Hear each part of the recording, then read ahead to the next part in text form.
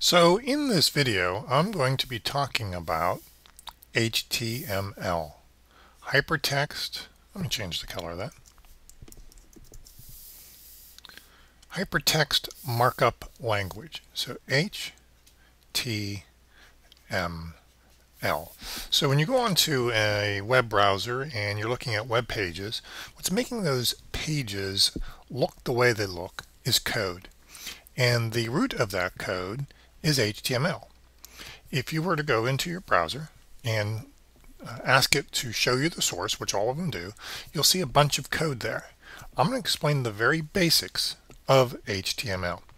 Before I do that, I need to explain how the system works. What I mean by that is, if this is you on your computer and you're surfing the internet and you have your web browser and you tell it to go to a particular web page, maybe adobe.com or any other one, it's not going to go directly to those pages. What it's first going to do is go to some other computer. It's actually a server that's connected to the internet, and it's called a DNS, a domain name server. Think of it this way. If you were to call somebody in the old days, when you wanted to call them up and you didn't know their number, you'd look in a phone book. So you knew their name, but you didn't know their phone number. This is sort of the same idea, that you are telling it to go to a website, and in doing that you need to know the exact address, not a phone number in this case, but address of that website.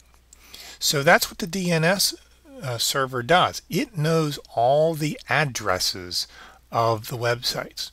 So you're putting in a request for a particular website that's going to the DNS server. It looks up the address of that website and sends it back to you. Now that you know the address, you can then go to the web server that contains that website. So someplace there is this server that contains all the web pages to the website that you want to see. So you put in the URL, it goes to the domain name server, gives you the address, it uses that address and goes to the appropriate server that contains those web pages. So that's how it works. So you're not initially going directly to the web server. All right, so let's take a look then at the basics of HTML. Go ahead and get rid of this. All right, so the first thing you have to understand is that with HTML, things are made up of elements. So what I mean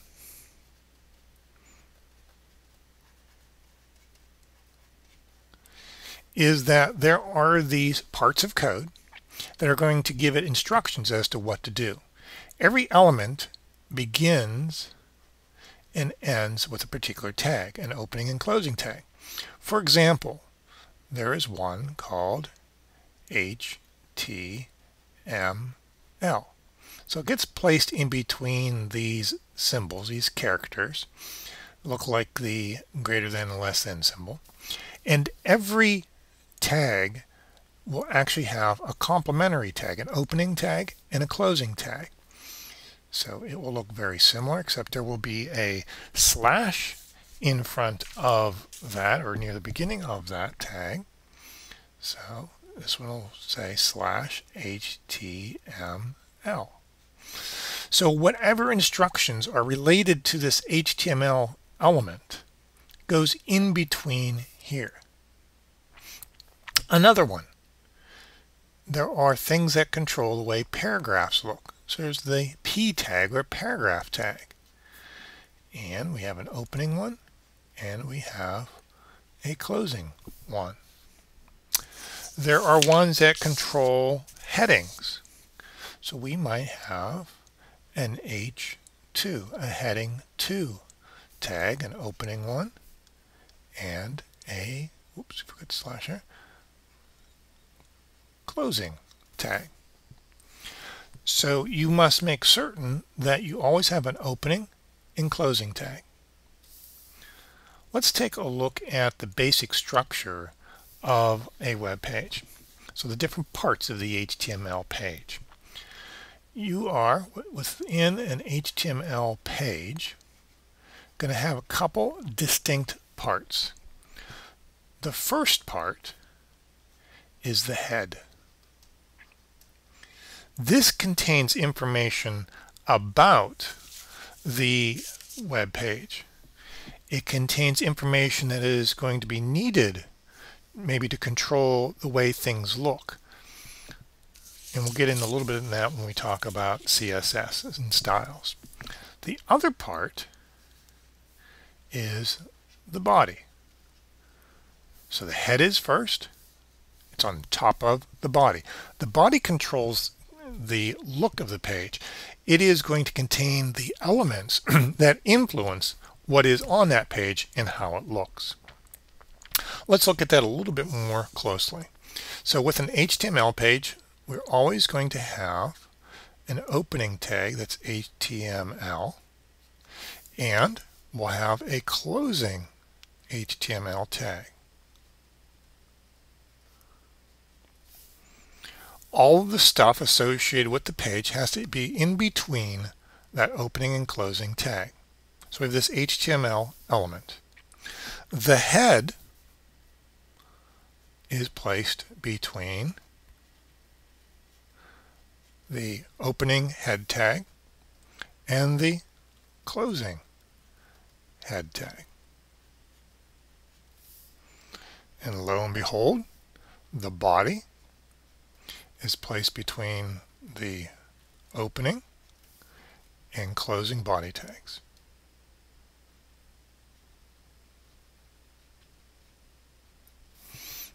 Now, if you notice, I've indented in. In many programming languages, you use this horizontal and vertical white space, as it's called, to help make things more logical, to make things more easily, visibly separated. So by indenting, I'm showing that these segments, these parts, are inside of my HTML.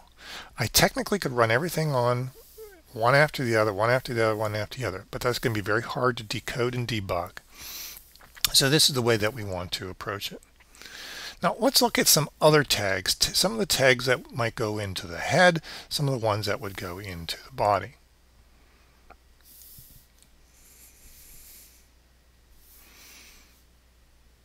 So we're going to look at some other elements and their associated tags. I already mentioned that there are ones for the headings. We have headings that go from an H1 all the way to an H6. And an H1 heading is the biggest, and the H6 is the smallest. So we would have tags for headings that might be something like an H1. And what we would put in between is what we want for the heading. So maybe we have a heading that we want to read my story. I need to end that with the closing H1 tag. That would be the biggest heading available. Now you could technically make text bigger than an H1, but by using the headings, H1 will be the biggest. So we have headings. Again, you could make this an H2 if you wanted smaller, H3 if you wanted smaller than that. So you have a choice of H1 to H6, but always opening tag, the information relevant to that tag, and then the closing tag. Another one that we could use is the paragraph tag. So that would be the P tag, and we must make sure that we close it with the P tag. And what goes in there is any text that you want, and that'll be treated like a paragraph. We can also put in, and these typically are going to go into the body, because these are things associated with what we will see. A heading will create a heading. A p tag will create text in the form of a paragraph that we can see on the page. So these are some of the kinds of tags that you would see within the body. Another one that you would possibly see would be one for including an image on your page. So let's take a look at that one. So that is going to then have the IMG tag, and this one's a little bit different. It doesn't immediately close. There's some additional information that we need to provide. You have to tell it where that picture is coming from. You have to tell it the source. So you'll say src equals, and then inside of double quotes you need to give it the location of that file. The simplest thing you can do is make sure that the picture is in the same location as your web page. If it is not, then you have to take some extra special care in making sure that you give it the right path. For right now, I'm going to assume that this is correct, that in my relative location is with my photo in the same place as my HTML. We oftentimes will include some other information in here. So we would have the alt. Alt is the information that would be used for things like screen readers. People who have vision problems would use software on their computer to read the page. The problem is, and it's no problem for the text that's on the page, but what about the graphical elements, the visual elements, the purely visual elements like a picture? They can't see the picture, so how are they going to know what the picture is? The alt text, you want to include in there then something that is descriptive of that picture. So maybe this picture is one of a dog. And we could put more than one word in there, but I'm going to put dog. Another element we oftentimes put in here is one called title. And this is for when you hover your mouse over the picture, a little window pops up, a little tooltip pops up with whatever text you want. In this case, again, I'm going to put dog. Now, continuing on with that, we could actually put some additional information if we wanted to, but I'm going to go ahead, and this is now going to be closed. Now, note that it's just going to be a slash and my closing. So note that there's not like a separate opening and closing tag here. This one's done a little bit differently. And I'll show you this in another video. I'll actually open up a program. We're going to be putting in the actual code and showing you the corresponding web page that it creates. All right, so let's then take a look at how we can create a link. So if we want a web page to go to a particular other page on our website, we need to tell it that. So again, that would be part of something that would be in our body. So the way that's normally done is using the a tag, and then you would simply put your href and make that equal to whatever the name of the HTML pages. Now, once again, the best, I wouldn't say always the best, but the simplest way to do it is make sure everything's in the same folder, the same location. I'm going to assume that here. So I'm going to call mine then about.html.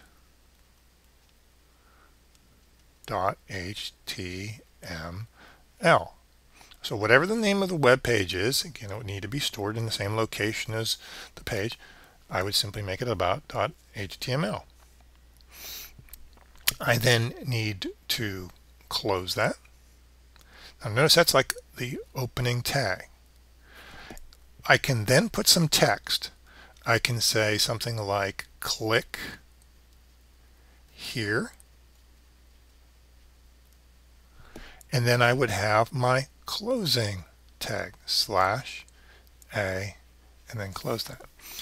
this click here, whatever text I put, this becomes then a hyperlink to this about.html.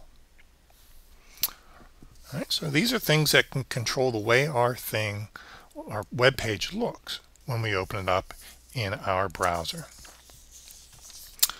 All right, let's take a look at some other things. One of the things we want to try to do is make things as consistent as possible. And one way to do that is by using what's called styles. And I'm just simply going to get into the very basics of styles here. The idea of styles is that we can define the way things need to look and do that in one location, and that'll affect everything on that page. In fact, getting a little bit more into this later on, you'll see that we can do it one place and it can affect all of our pages on our website. For now, we're going to affect just a single page. So these kinds of things go into the head of our web page, not into the body. They'll affect things that are in the body, but the actual tags go into the head. So we would need to use the tag style, and we have to tell what type.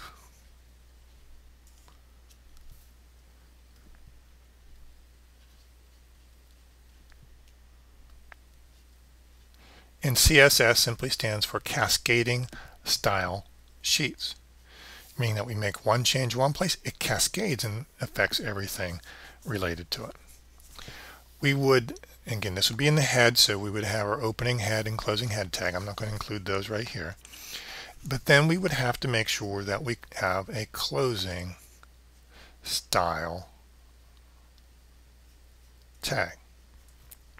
Then whatever styles we have would be in between here. For example, I might want all of my H1, all of my headings that are H1 to be of a particular color, all the same color. So I have H1, I have this left curly brace, and then I'm going to put color, colon, black. I need to end it with a semicolon. So this is a colon. The last one on the line is a semicolon. And I need, whenever I have an open curly brace, I need a closing curly brace. So I'm going to put mine right here.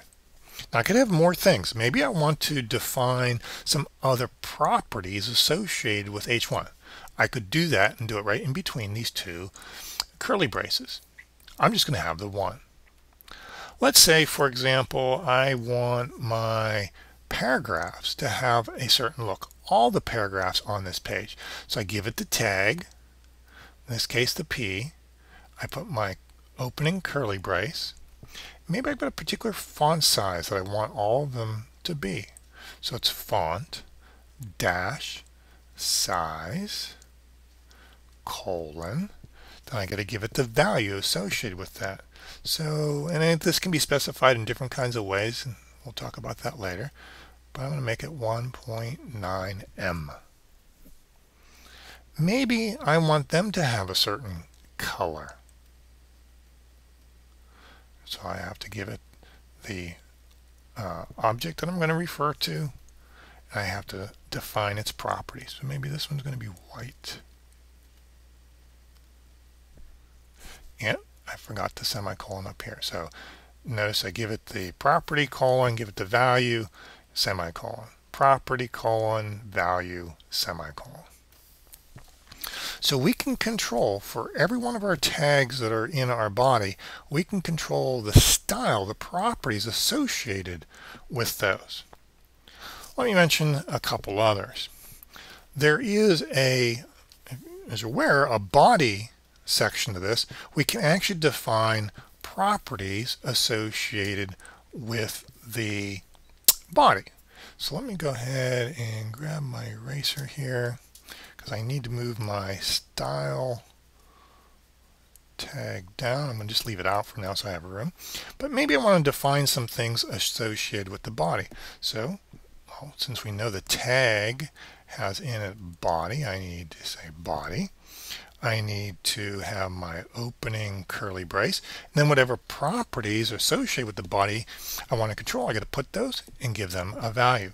For example, maybe there's a background color that I want to use other than the default. So it'd be background dash color. That's the property, colon.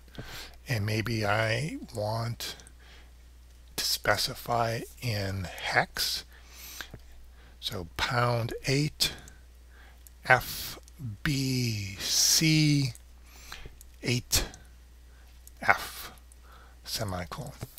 If you go onto Adobe site and look for Kuler, Kuler, they will give you a color wheel. I have a link to it on my D2L page. You can look for it there. It will generate, based on the color that you're seeing, the hex code associated with that. So you can oftentimes specify it by using these word-based colors, black, orange, red, yellow, green, kinds of things, but not everything. Maybe you don't want to exhibit that particular green and you want something a little bit different, then you're going to have to specify it using that, because there are millions of colors that are available, and just using the words, you're not going to have millions of different words to describe all those colors. Maybe we want all of the font to be of a particular kind, so I can say font family, and maybe I want my fonts to first try to use Arial, but if for some reason that's not installed on the machine, I'm going to tell it to go ahead and use Verdana. Maybe I want my margins around the edges to be of a particular size, so I can say margin colon, maybe I want 30 pixels. So I can put all different kinds of properties in here. Now I need to make sure that I close that particular style. So I've got the body, opening, closing tag, the properties and their values in between. Remember that this is going to go in the head section. So we would have that opening head tag in here. We would need to as well have the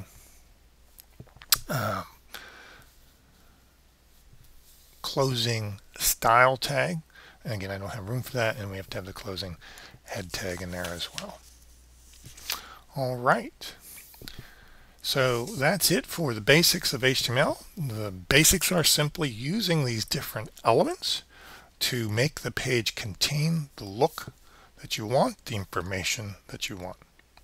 If you want to, go ahead and take a look at the other video that actually goes through and gives you some examples. Thank you.